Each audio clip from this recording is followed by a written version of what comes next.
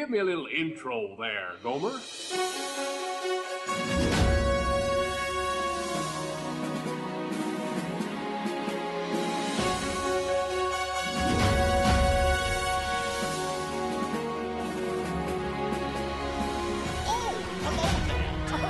There's no turning back now. Let's put on the show. You're listening to the Station 71 podcast. My name is Mario, and this week I'm joined by my co-hosts, Beth and Brian. So we've got kind of a more lighthearted take on our topic from last week. We're going to be talking about some, I guess, the future of Disney and how Disney could be better, especially given the climate that we're in right now. But we have a lot of news and housekeeping stuff to go over first before we take care of that business. So let's dive right into it and talk about our news topics this week.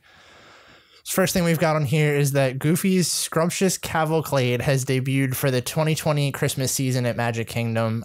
Very similarly to what we were seeing with the Halloween cavalcades and the character cavalcades. That is a very weird tongue twister. But they're doing a Christmas version that has some of everyone's holiday favorites, like Max driving a gingerbread car and gingerbread men from the Christmas parade. I like these character cavalcades. Is this like float that Goofy's on and the gingerbread car that Max drives new? Have they been used in other I feel parades? like I've seen that car that Max is driving before. Okay. I've only been to a Very Merry once, so my first and only Very Merry experience was in like 2015, and that feels like forever ago. yeah. I like how they're gonna pull Clarabelle back out for the holidays and then stuff her back in a closet somewhere Everyone's until next favorite year. character. Listen, Clarabelle. she gets needlessly poo-pooed on. She's so irrelevant, dude. No one cares about Clarabelle. Put a character on there that people are excited about. Just let her die. She's old enough. Put her out to pasture. But I was a little too slow on that one. Sorry. there we go. There you go. Okay, I got you. I don't know. I feel like they do only bring her out for holidays. Literally, It's that's only it. Christmas. Well, isn't she out for Halloween too, or she used to be at least? Yes. Wait, No, is she is in the Yeah. Halloween parade. I think she's actually she was part of Move It, Shake It, Mouse Can Dance It too. So it's literally just parades. Oh God, and Mickey's Most Merriest Celebration or whatever that terrible stage show is called. Oh, She sings yeah. that horrible rendition of the Mariah Carey song. I forgot about that. Oh my gosh. so she's actually pretty active. We're just repressing all the memories of her. Yeah. Ugh. Somebody's gonna tell us that Clarabelle is their favorite character. Now listen, No. I don't know if I've told you guys this before, but I have heard it from a cast member, so you know it's got to be true. Man, That- no. Okay. No, there might be somebody that likes Clarabelle Cow or tolerates her. That is nobody's favorite No. character. Here's what I was gonna say. I have a cast member that told me this is that the person in like that voiced Clarabelle or voices Clarabelle currently apparently designs a lot of the costumes for the parades and shows and stuff. So that was like her leverage for getting Clarabelle in. Was like, I'll Wow. design this stuff, but you got to put my character in. So, like I said, take it with a grain of salt because we all know that cast members like to weave a tale sometimes. But that makes more sense to me than her just being there for no reason. Yeah, I think I'd rather just have worse costumes and no clarity. She doesn't do anything wrong though. I don't She's know. just Her not voice enjoyable. is very, very annoying to me. Yeah. I just think she's irrelevant, and it's time to move on. Oh, but tying this back around, I think this is cool that they're doing some Christmas, floats in this cavalcade thing. Since they can't do parades, it'll bring a bit of a touch to it, so it'll be nice. You know what? I'm going to say this, and this is probably a hot take. I know we've had discussion about this on our Discord, but I think they could get away with doing the Christmas cavalcade at least like this year round, because Very Merry is not as popular as like Not So Scary is. I would be okay with this because I feel like this would put more people in the Christmas spirit to sell more Christmas party tickets. Maybe. I mean, there's no definitive way to tell, but I mean, I think that what they've been doing, what they did for Halloween and what they're now doing for Christmas does prove that this is just their way to sell an extra ticket, that they can do it for regular day crowds, but they choose not to, which, I mean, I get it, I guess. At that point, but if they did start doing it daily, then Very Merry and Not So Scary become just Disney After Hours, where you're paying extra for lower crowds, Yeah. Right, yeah. So I mean, like, I would be cool if they did something like that. Like, I don't think it's feasible because of how normal crowds are. I think the lower crowds allow them to have these kind of like surprise things. But I mean, if they had Goofy park a gingerbread house on Main Street for a little bit, that would be neat. I don't want it all day, but like every so often at random hours, just have a little mini thing pop out. That would be kind of cool. yeah. But again, that devalues the Very Merry Christmas party ticket, and I get that. But whatever. So the next one that we have is, I'm not going to lie, I'm a little disappointed at this. And I say that before I introduce the news story so all of you can be disappointed. The Muppets have returned to Liberty Square for socially distant meet and greets during the Christmas season at Magic Kingdom. And the reason I'm disappointed at this is because this was not any way of Disney saying, oh, we're going to bring the Muppets back. It's Disney's way of saying, hey, look, here's something else that we can do that justifies the ticket price. I get that. Well, here's my thing with it, though. And I guess, not to cut you off before you start, but let me like read the news and then I can say whatever, or you can say whatever. But the way that they're doing this is it's a socially distanced meet and greet. So there's no actual show. Periodically, Kermit, Miss Piggy, Fozzie, and Sam Eagle will pop up in the location that they were at for Great Moments in History. There's no there's little interactions between the characters, but there's no actual singing to it, or not singing, speaking to it. From what I've seen, they just pop up and they like show up with jingle bells. There's like little bits of what looks like them looking at the crowd. I don't see any of like the show element that we really enjoyed about Great Moments in History. So they're not really even doing a meet and greet. They're just kind of doing a short thing. They're just popping up in the windows. Okay.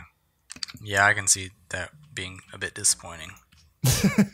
And I also don't get what's the difference between doing that and just doing Great Moments in History. Right. They're not speaking at all? No. Yeah. That's I see odd. why you said disappointed now.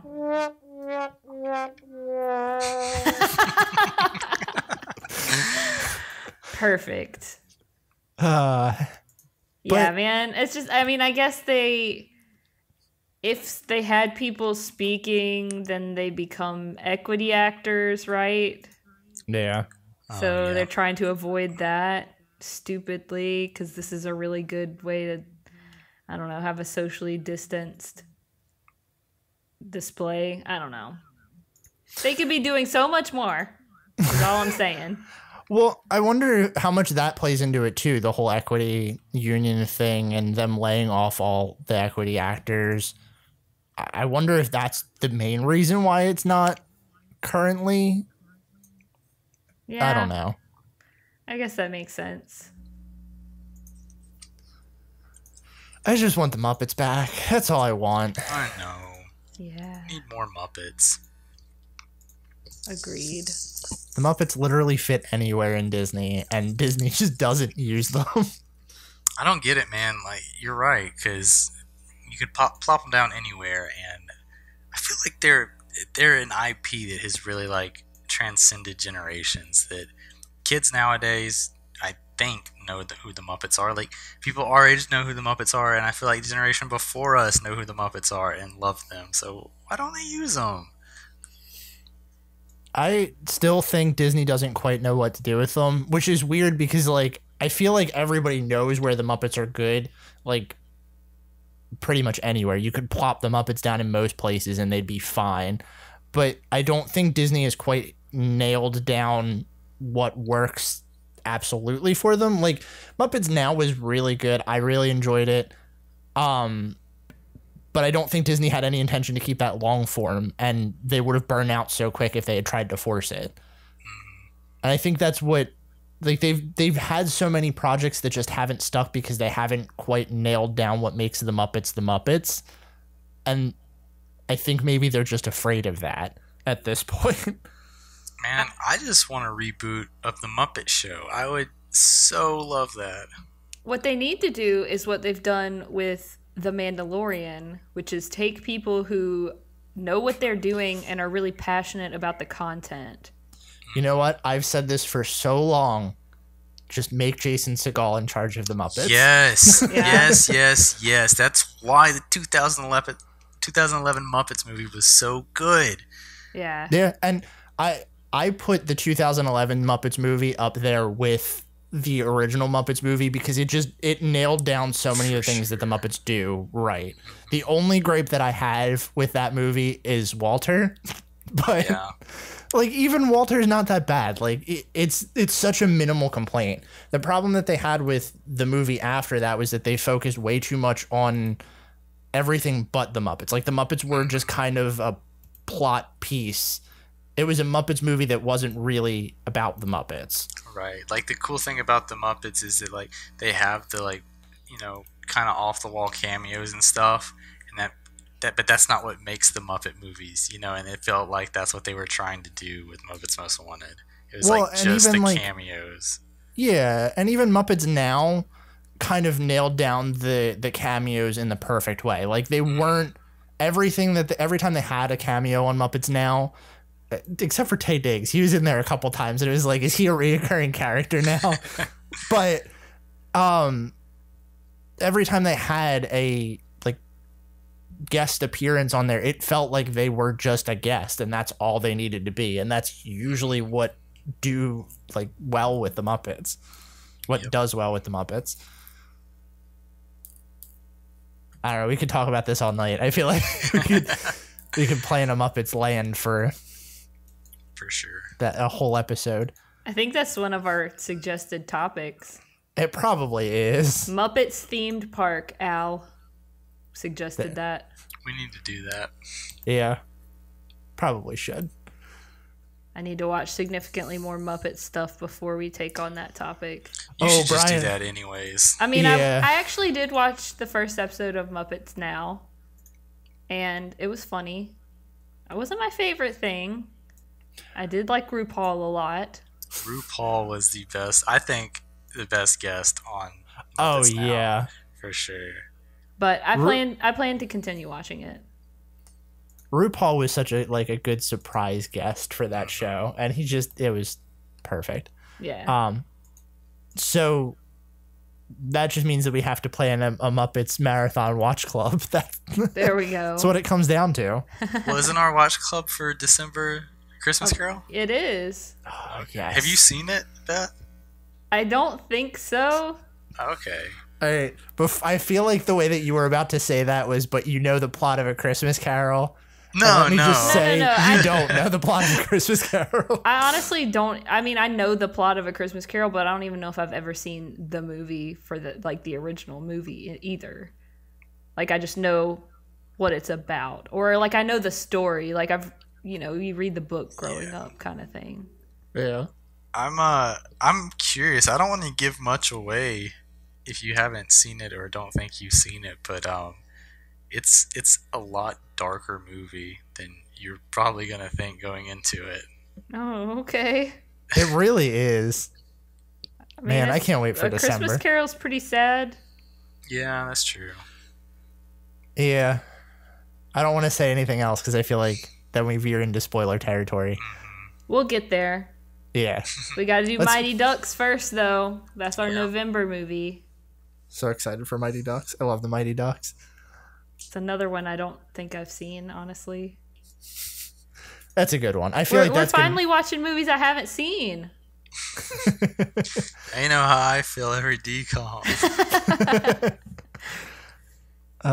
Well, back to our news. The next topic we have on here is that the M&M store has been pushed back to 2021 at Disney Springs. I'm not surprised by this. I don't understand how they expect this store to work in the current COVID environment anyway. It's like a buffet of M&Ms. Yeah. You've been to the one in New York, haven't you, Beth? I don't think so. I feel like we talked about that. It's like tubes and you pull the little thing down and it fills up your bag. There's really no sanitary way to do it. Yeah. It's like you have to touch the thing. Right. But I don't know. I mean, I'm definitely going to check it out once it's open and safe to do so, because while I am not as big an M&M fan as Kirsten is, obviously, no one is as big an M&M fan as Kirsten is, I do like a good M&M, and I like trying all of the novelty flavors. Yeah. So I'm hoping that will be heavily involved.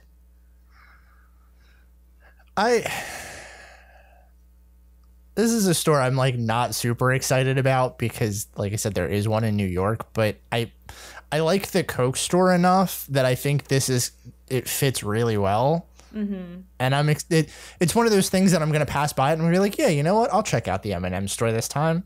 Yeah.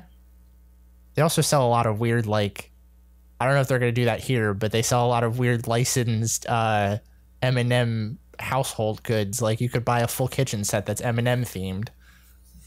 Wow. Yeah, I mean, I think you made a good parallel there. This is like the World of Coke of M&Ms.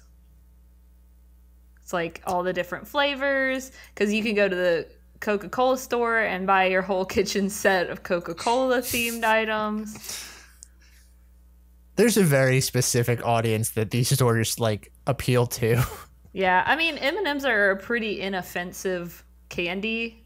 You know, it's like everybody can find one they like, and the plain ones are literally just chocolate. Yeah. So I feel like this will appeal to a broad audience, probably. Yeah, I think this store will do really well there. I agree. So next news topic that we have on here, one that I'm excited to talk about because I love when we talk about food topics. I love food. There is now a food guide for the 2020 Taste of Epcot International Festival of the Holidays online. Can we first talk about this first picture, though? Yep. This poutine looks disgusting. Oh, I thought you were talking about the cake that was on here. I was like, that cake looks delicious, but the poutine looks horrible. It's literally Thanksgiving poutine. Is that like the little crispy onions on top of it? Yeah, yes. Like a green bean casserole. The description is turkey poutine French fries with turkey gravy, cranberry relish, and crispy onions. Those are chunks of turkey. That's not even like a little bit of shredded turkey on top. That's like major pieces of turkey. Bro, this looks so gross. On paper, this sounds good, but after seeing the picture, I'm going to pass on this one. Yeah, I mean, obviously I wouldn't eat it anyway because of the meat, but like, honestly, if this was vegetarian, I wouldn't eat it either. Like, this does not look appealing to me at all. It looks like somebody threw up on top of French fries. Yeah, this is not plated well. I feel like that's becoming more of like an American thing. Let's just throw Thanksgiving dinner on stuff and call it a meal. Hey, I will say the Thanksgiving like I think they call it the holiday sandwich at Earl of Sandwich is very good, which is kind of the same concept as this, but the actual execution is much better. Yeah.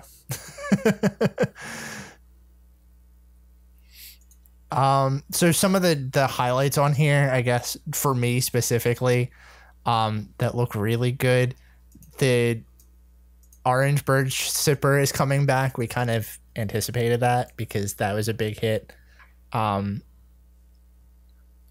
the dessert things I think are the most appealing, like the brown sugar stuffed pretzel with soft serve ice cream and chocolate. That looks incredible. Yes, it does. Man, this makes me very sad that I didn't get to go to Food and Wine this year. But yeah, this is good. This is cool. I think this is going to be a good kind of, a little mini festival celebration type deal for them to do, since most people didn't get to do any this year. So I think it'll be nice.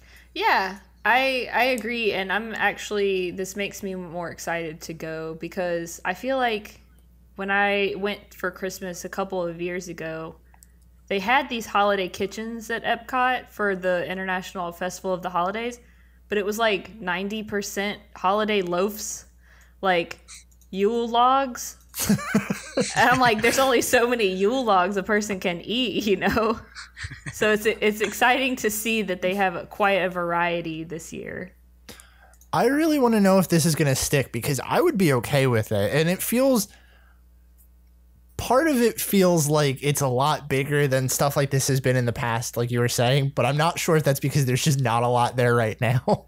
Yeah. There does seem like a lot of offerings here. Yeah.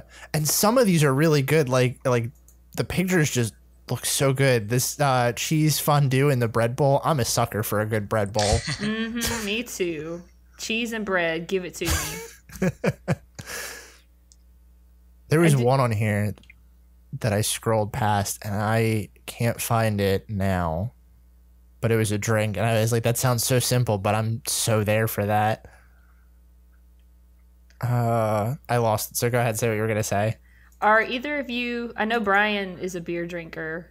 Mario, are you mostly a liquor or wine person or beer? I mean, I like, depending on what kind of beer it is, I'll drink it. There's certain things that I don't like, but I'm interested. I mostly will give everything a try. I'm interested to see if any of these beers catch your guys' eyes, because I gotta say, eggnog beer sounds kind of weird to me. Yeah, I don't know about that. Yeah, not interested in that one. Okay, so I was just like, I don't know if it's because I don't like beer or because it's a weird combo. I like beer and I like eggnog. I don't think I'd like them together. Yeah.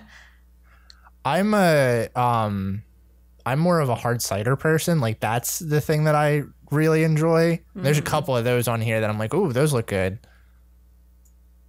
What about peppermint chocolate stout? That sounds disgusting. Yeah. I'd give that a shot. Minty I feel beer? like, what was it? Minty? Ooh, no, I don't think so. It Yeah, I don't know about that stuff. Yeah. Well, I feel like stouts, they throw a lot of things in and try to flavor it to different stuff, but it never tastes exactly how I'd expect it to. Like I've had chocolate peanut butter stout before. I was just about to say that. Yeah, it doesn't taste anything like chocolate peanut butter. It tastes good, I mean, but not like chocolate peanut butter. All I've ever tasted in the ones that I've had is like a slight peanutty taste, and that's yeah. They sure do have a lot of cookies on here. I mean, I guess it's Christmas, so it makes sense.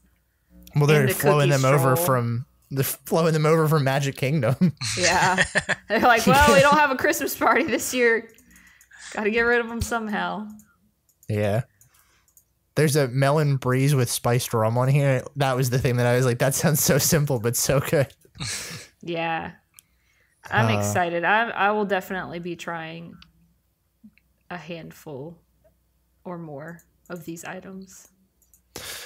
Let me ask you guys this, because every time I see this, I get a little bit more confused. Why do they try to make Spike the Bee a thing that outside of Flower and Garden? Because they have too much leftover Spike the Bee merchandise. I don't know. I think that's the correct answer. Yeah. Probably. But I saw this on here. It was like frozen Coca-Cola slushie or Minute Maid lemonade in a souvenir Spike the Bee sipper cup. That Dude, is and there's not even anything percent leftover from Flower and Garden / for sure. There's not even Christmas themed Spike Yeah. the Bee. It is literally just him. So Oh yeah. That and the Orange Bird sipper are both from Flower and Garden. Yep. But I feel like Orange Bird at least makes sense because there are people that care about him. Yeah. Does it in Epcot though? Sure it does. Well, how do Maybe they not really outside use him of in Flower and Epcot? Garden. It's not thematically very good, but like people care a lot more about Orange Bird than they do about Spike the Bee. for Spike sure. the Bee is like that's the Walmart version of Orange Bird. Yeah. Oh man. Is he the LaCroix Orange Bird? Yeah. Like you go in another room and yell Orange Bird. That's Spike the Bee. So mean to Spike the Bee. I mean, what is he from? Like an old short, right?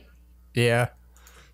It's like, okay, I mean, I guess my thing is, why did we need Spike the Bee? Because Orange Bird is perfect for Flower and Garden, and everyone loves him. So why do we need Spike the Bee? Why did you try to bring in competition? To sell merchandise. Additional merchandise. Is it working though? No, clearly. Man, the Orange Bird sippers were like not this past Flower and Garden, obviously, because it didn't really happen, but the one before were sold out a lot of the times. You couldn't even get them because they were so popular. Yeah, like the Orange Bird sipper, I would put on my shelf after I've done using it. Spike's going in the trash when I finish that drink. Well, that's exactly it. Spike is around so that when Disney sells out of the Orange Bird sippers, they can be like, no, but we have Spike the Bee, and kids are going to be like, who the heck is that? Yeah. And disappointment ensues. Yeah. Well, I guess that'll bring us to our housekeeping now that we've talked about the news for a half hour. Yeah. That was some good news though. Lots of stuff to talk about this week. Surprisingly. But we did want to give our, of course, shout out to a couple of new patrons. One being Matt, who was on our game night episode, and he helped me secure the one win that I got, other than, of course, well, I don't want to spoil it if you haven't listened to it. But Matt helped me win, and I really appreciate that in one of our mini games. And also a warm welcome to our new patron, Frankie, who has also recently joined our Discord. So we're happy to have you guys here and hope that you are enjoying all of the content that you've unlocked on Patreon. We have almost 30 hours of exclusive content on there now. Wow. Yeah. Feels like we haven't even been doing it that long, and we already have that much built up. Mm-hmm. That's a lot. Sweet. So you guys ready to talk about this week's topic? Let's do it. All right. So we decided after last week's discussion, I think this was actually kind of last minute recommended to us in our Discord by, let me pull up the suggestion. The user TayIce44 recommended that we talk about kind of like the direction that entertainment is going in the parks, especially given like the recent climate of Walt Disney World's entertainment department, and just kind of talk about like our opinions on it. And I think this is going to turn more into a, not necessarily a blue sky episode, but more of us talking about what we'd like to see and things that could maybe improve. A little bit more of a lighthearted take from the negativity that we had last week. So I guess let's start with what our thoughts are on the entertainment as it is right now. Or lack thereof. Well, first of all, I just want to say that from a business standpoint, you can't deny that keeping all these people on the hook was not great for the company. But I don't understand, why did they get rid of some of the, especially the entertainment people that they could be using right now? Like, they got rid of the Grand Floridian Orchestra. Obviously they renamed them to the Disney Friends Society Orchestra. And then they were using them, and then they're just like, nah, we're done with that. But nothing else is happening in that theater. Why did they do stuff like that when they could have continued to let these people have their jobs that they've had forever, but also be offering something to guests in the parks? Well, how many people were actually stopping to watch when I stopped and watched, it was actually a lot more people than I expected. It wasn't a full theater. Obviously, social distancing had to be in place as well, but it was a big group. And I don't know if I just hit it at happened to be in a crowded one, or if that was what they were regularly bringing in. But I don't know. I just feel like the option being there was nice. How many people go and see that Beauty and the Beast stage show? You know what I mean? Yeah, and I see where you're coming from with that too. I just, for the sake of this discussion, I wanted to kind of look at it from a business perspective, at least with what you're saying right now. And I don't necessarily see the con for keeping them there other than having to pay somebody extra. But yeah. I don't know. I just feel like the more options that people have like that, the better impression they're going to have of their overall trip, especially during COVID times, because in a bunch of groups that I'm in, there's so much feedback about how Disney parks have lost their magic. There's not as much magic as it used to be because coronavirus has ruined everything and blah, blah, blah, blah, blah, and all this doom and gloom. But I feel like if we had, stuff like the Grand Floridian or the Disney Friends Society Orchestra, and then you had also another set of how they've been doing these character cavalcades and just random pop-up meet and greets here and there, that adds a lot to your trip because there's so much missing right now. But it's like an unexpected magic that happens upon you, and it feels more special, I think. Yeah. I don't know. I wholeheartedly agree with that. It's the same thing with the Dapper Dans. What does that hurt? And that's a thing that a lot of people really love about the parks. Yeah. And I mean, Disney has come out and said that they're going to try and bring a lot of these people back eventually. But I don't know. It just doesn't feel good. Yeah, and it's a lot of bad from an optics standpoint. We talked a little bit about that last week, about how it's not super great looking when it comes down to it, but I get it. I guess that begs the question of when they bring them back, what do you think is likely to come back? I think, just throwing this out there out of the gate, I think Monsters Inc. Laugh Floor is done. I do too, unfortunately. They took the sign down. Here's the thing with that, though. I think that was on the chopping block, and they were like, yeah, this is a good excuse. Let's just get rid of it. Yeah. The thing that kills me, though, is they ripped it out, they ripped Stitch out, and there's nothing there. And I don't know. It seems like those are two fairly low cost to run attractions that if you don't have anything to put there yet, just leave them.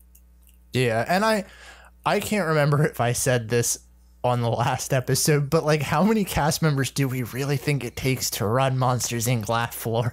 I mean, honestly, I would say probably between 4 and 5. How many did it take to run Stitch? 2? Why are they ripping these attractions out with nothing in place? Mm-hmm. I feel like it took less cast members to run Stitch's Great Escape than it did the Stitch meet and greet. Yeah, that's probably true. Yeah, it probably is. I don't know. I kind of understand Stitch's Great Escape because that ranked so negatively on guest feedback. Even looking at reviews and stuff now, and it's gone. It doesn't look great. Yeah, I but can like kind of. people are going to the parks right now, and the crowds, and the lines are going so quickly, or at least they were when I was there. You get bored and you're like ready to leave after a few hours. There's like not enough to do. That's such a weird statement to say. It was very weird, but it just, I don't know. I feel like if there was more to do, then people would feel like, quote unquote, they got their money's worth. That's a lot of people, the way that they look at their Disney trip is, did I get my money's worth? And I feel like a lot of people don't feel like that right now, because you're paying $100+ to get into a park, and then you do everything you want to do in 3 or 4 hours. Yeah. Even if you don't like Stitch's Great Escape, like I was saying earlier, the option would be nice.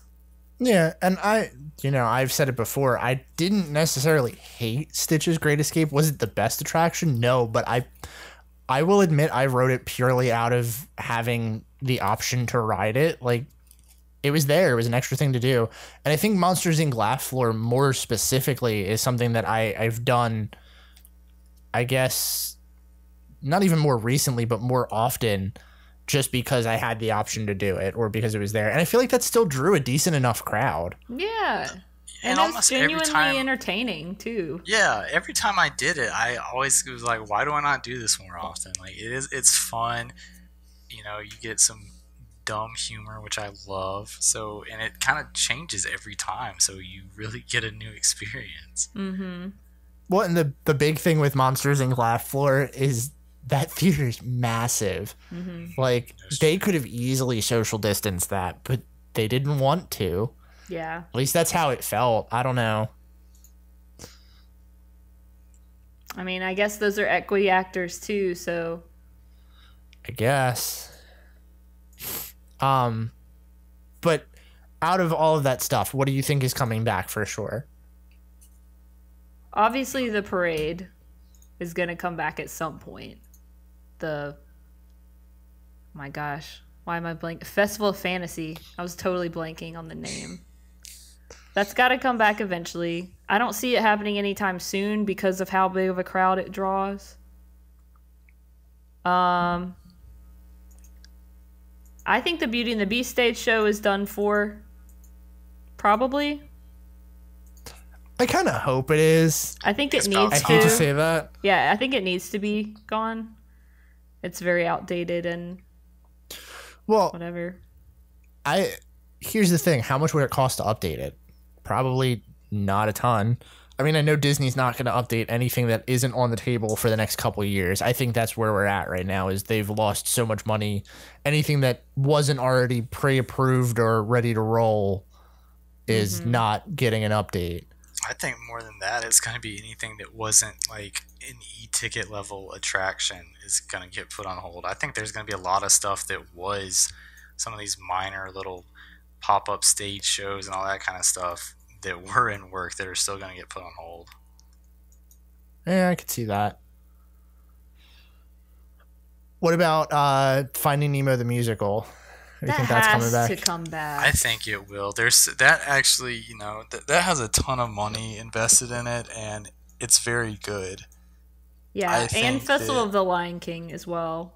Yeah, I mean, they draw large numbers of crowds, and it's something that you can do for like kind of an extended period of time at the park. Mm-hmm. They're great for people that have small children that want them to, kind of come and sit down and relax, but also be entertained for 45 minutes. So yeah, I think those need to come back for sure.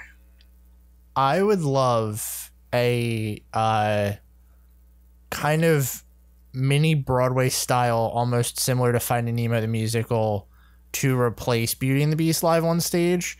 I don't know what I would want there, though. That's the problem I think I'm stuck with. You know what I think would work, and I think you would agree with me, is I'd love to see something Hercules themed like that with a stage show. Yeah, my only problem with that is I think Disney doesn't care about Hercules enough. Even though Hercules is about to hit Broadway again, so if it does well, I guess maybe they'll eventually decide to care about it again.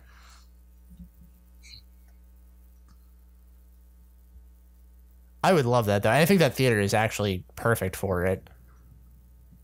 Yeah, I would love to see that as well. And like you said, hopefully the success. I didn't realize it was coming back to Broadway, but if that's successful, maybe that will inspire Whenever Broadway opens. I was about to say, eventually.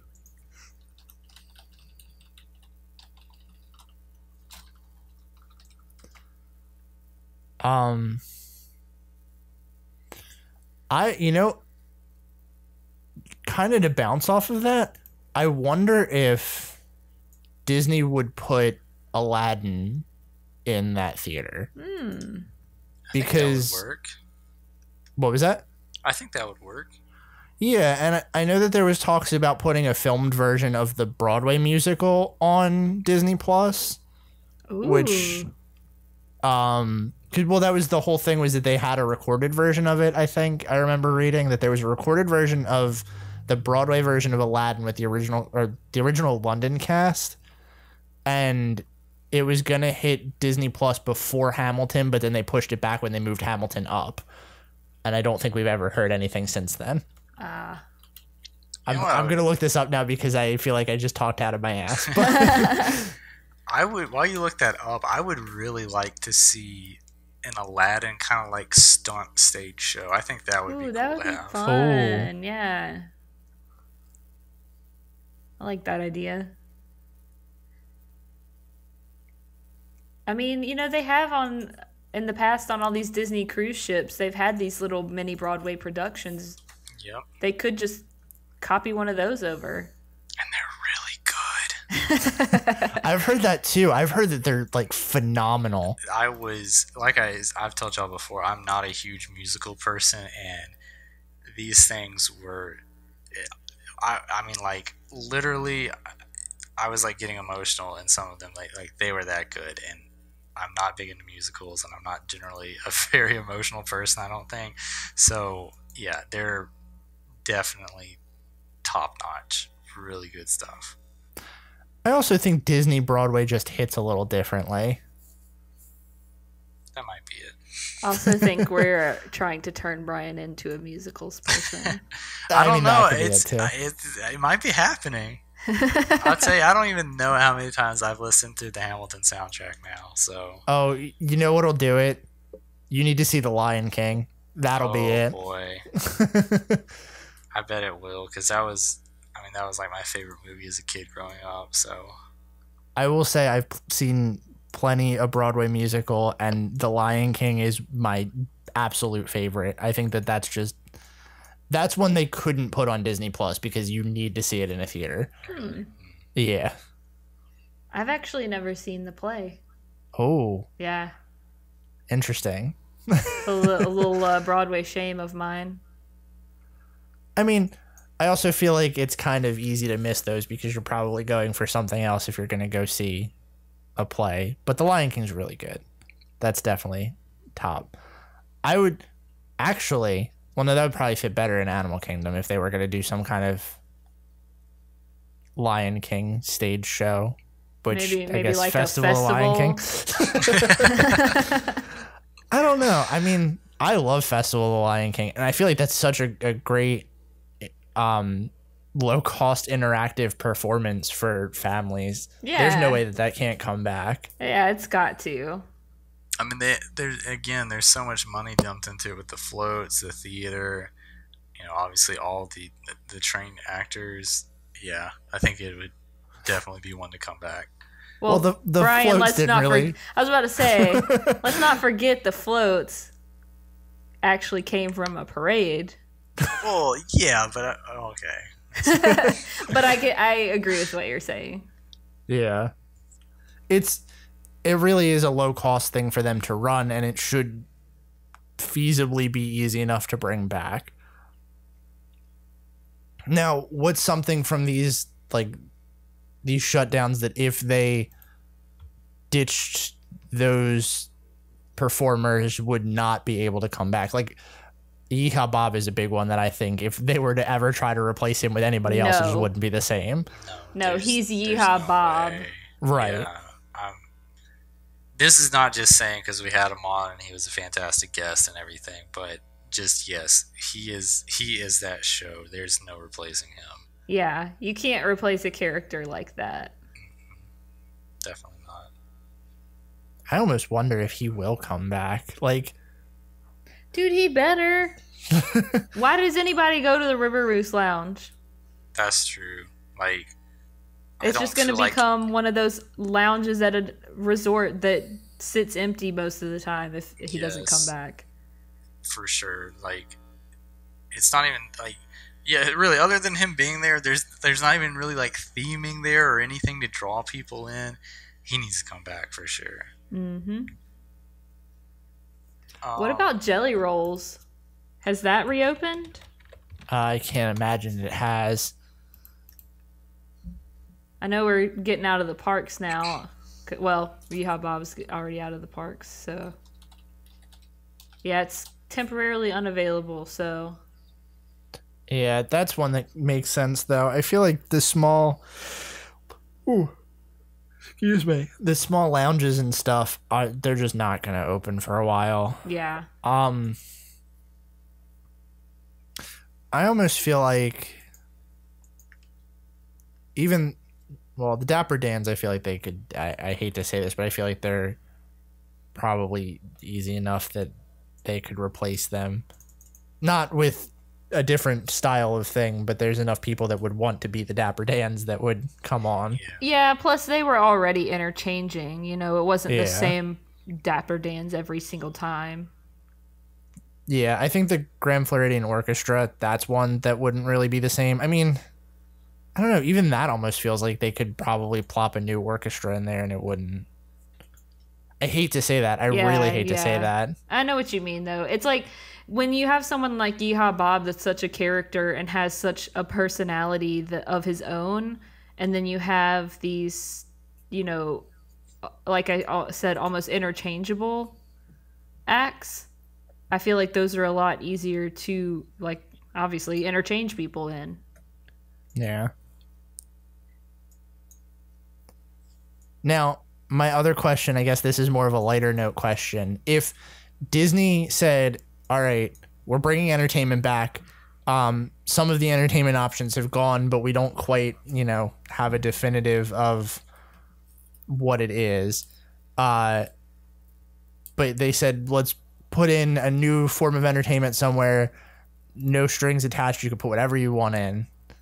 What is there anything that like you would do, any kind of performance that you would want to see specifically in the parks, or just anywhere that really feels like you need it, like Streetmosphere, for example, or, you know, maybe more stage shows? I would really like to see more walk around characters, kind of like Push or Lucky. Mm-hmm. And I think those are pretty easy, low-cost things to develop, and, you know, you don't really have to sink that much time in it. I mean, stuff like Push, I mean, it's a remote control trash can with a speaker in it, you know? It's like, that's such a, I mean, on paper, it's like super easy, low-cost development, but look how popular he became. Like, yeah. I would really love to see more innovation like that. Yeah, I totally agree. I also, on that note, when it's safe to do so, would like to see more of what they're doing right now, where they have characters, like costume characters, just randomly show up, you know? Because I feel like everyone knows what time the parade is, everyone knows what time the fireworks are, what time the stage shows are. So those things are things you can plan. And that's great for the people who this is their once in a lifetime or once in a while trip, because you know you're going to get value at this time, and this time. But for people like us that go regularly, you want something fresh and new. You want something unexpected. You want to just be walking through Adventureland and look up and see one of the country bears on a balcony waving at people and stuff like that. And I mean, even for the people that plan a lot, I still think they would get a lot out of being surprised by something like that, you know? Yeah. I mean, when I was there at the beginning of September and we went to Epcot, we were just walking from Future World to World Showcase, and just one of the cavalcades just happened to come by, and Mickey and Minnie were in their little car waving at people, and I was like, oh, this is so awesome and exciting. Like, you never see this, especially in World Showcase, you know? Like, I really like that they've done stuff like that in places that didn't have stuff before, especially. Because it's exciting to me because I'm not used to it. You know, I'm going to say this, and I know that I'm not the demographic for what I'm about to say I would be okay with getting the axe for. I would almost say I would be happy with them subbing out character meet and greets for permanent cavalcades. I think there's not even like all of them, but like cut a handful of them to pull the performers to a cavalcade where you can drive a car through and have them wave at guests. It's a more magical experience than just walking through and seeing a line to meet Snow White. Like, having Anna drive by in a car and wave at you is like, oh, okay, remember that time we saw that thing? Like, that's so much more of a magical experience. Well, I feel like I wouldn't want them to completely replace meet and greets, even though I'm not someone who does meet and greets a lot. The ones that I have done have been like very memorable moments for me.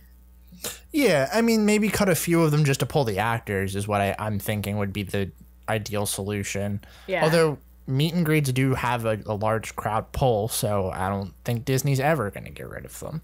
Yeah, I mean, I think it would just be it would be good to have both, because you have people who, you know, they want to get their picture with Mickey or Anna and Elsa or whatever.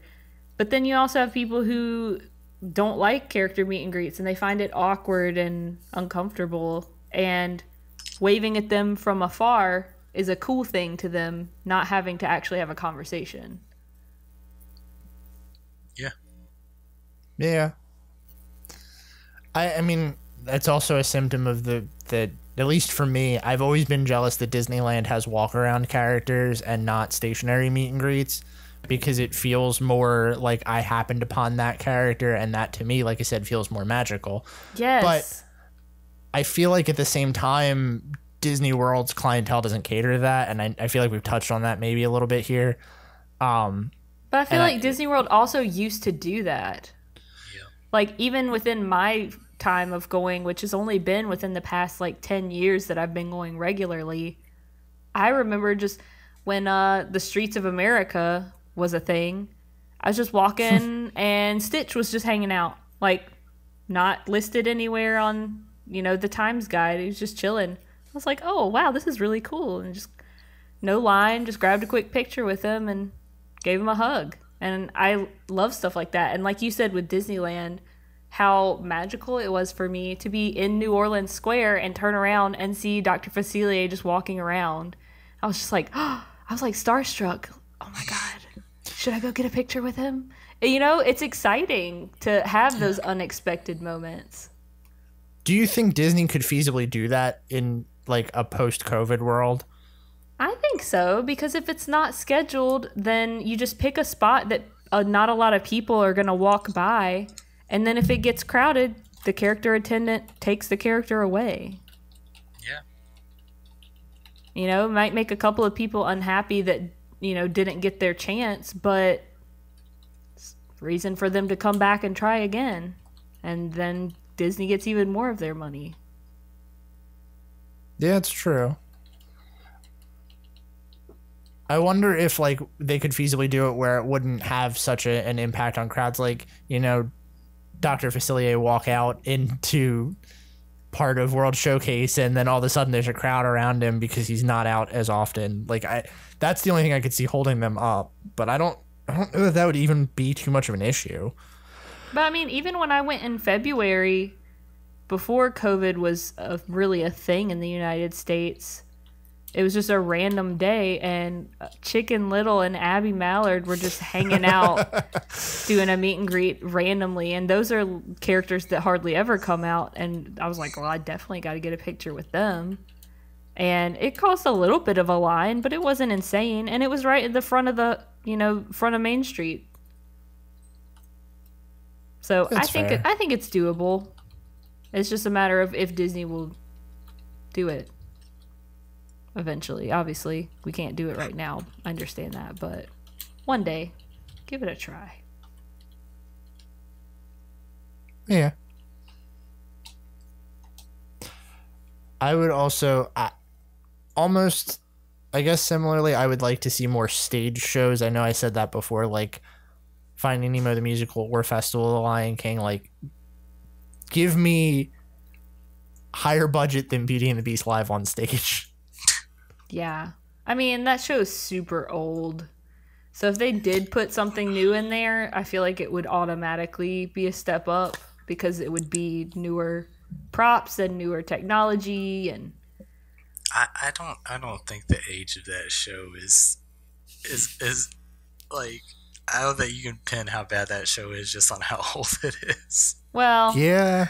not entirely, but I feel like its age has a lot to do with it. It's like creepy life-size costume characters weren't as creepy back then, maybe? Hey, what Beauty and the Beast came out in '89, right? I don't know when the stage show started, but they have better technology than shaking a blanket back then. So.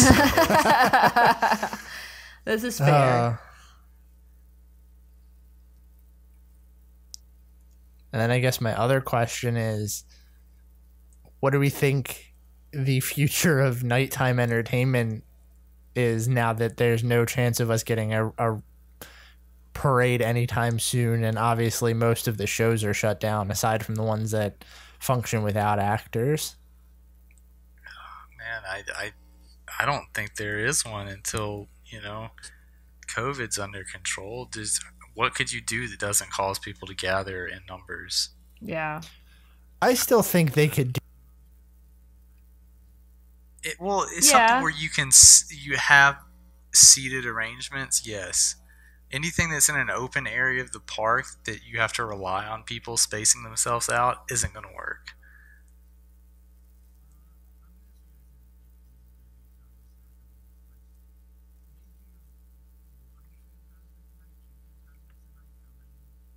I think two, so like during the busy season and one regularly, typically.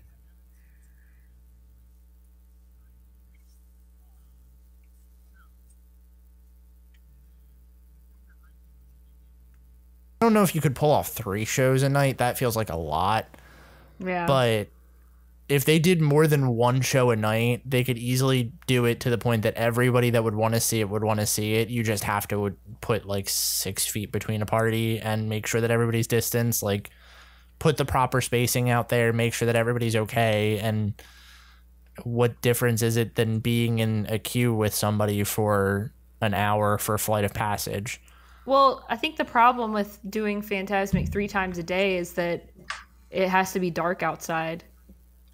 Yeah, that's what I was saying. Like, I don't know if it's feasible to do that. I don't think they have enough time to, in between shows, to do, because I think it's normally like 6 and 8 or something like that when they do 2 shows, and it's 6 as in like right now, 6 o'clock, where it gets dark at 5:30.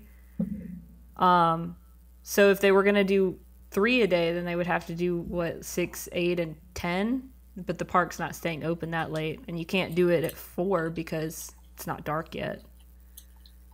I wonder if the parks would stay open if they had something like that. I feel like one of the big reasons they close early now is because they don't have any nighttime entertainment for people to stick around for.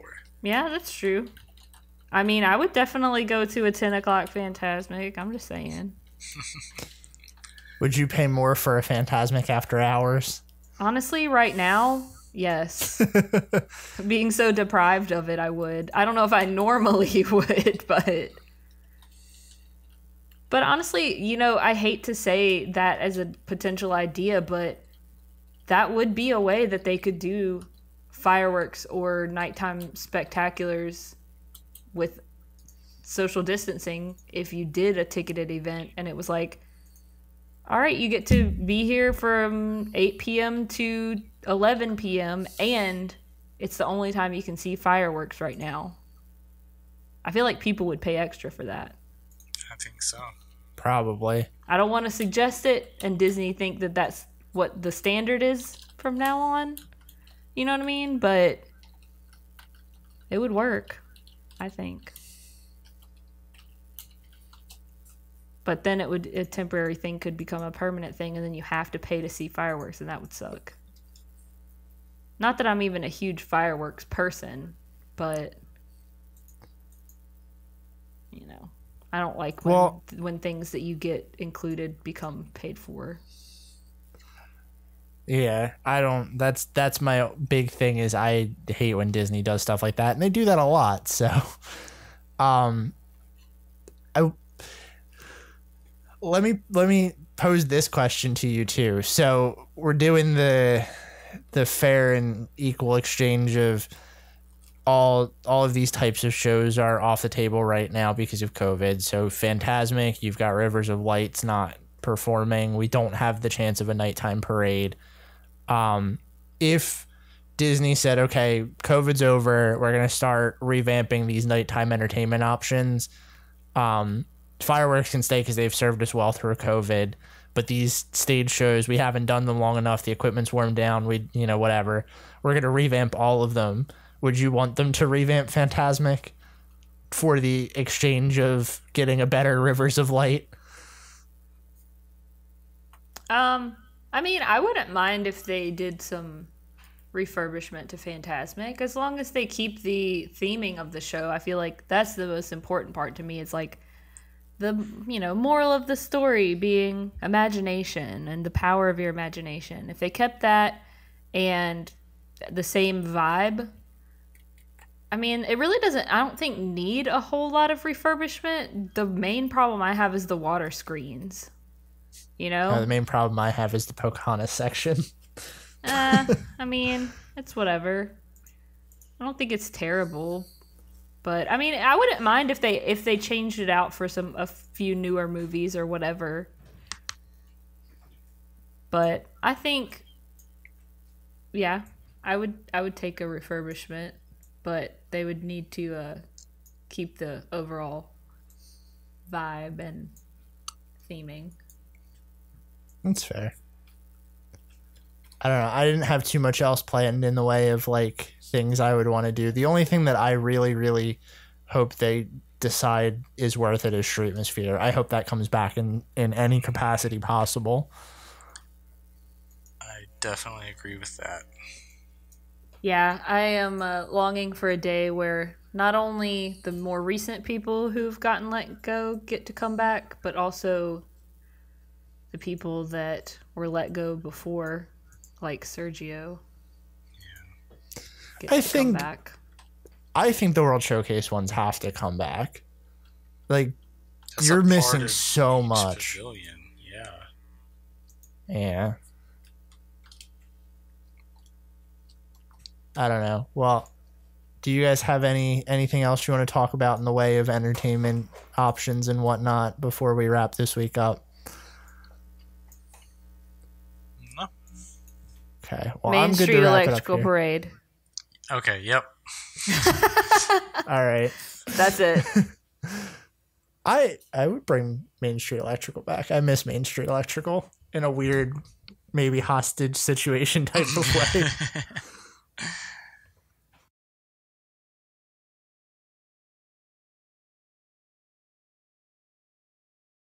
Then that's going to do it for us this week. Thanks for joining us again on another episode of the Station 71 podcast. If you like what you heard, be sure to subscribe to us on iTunes or wherever you get your podcasts from. If you want to keep in touch with us, you can find links to all of our social media on our website at www.station71podcast.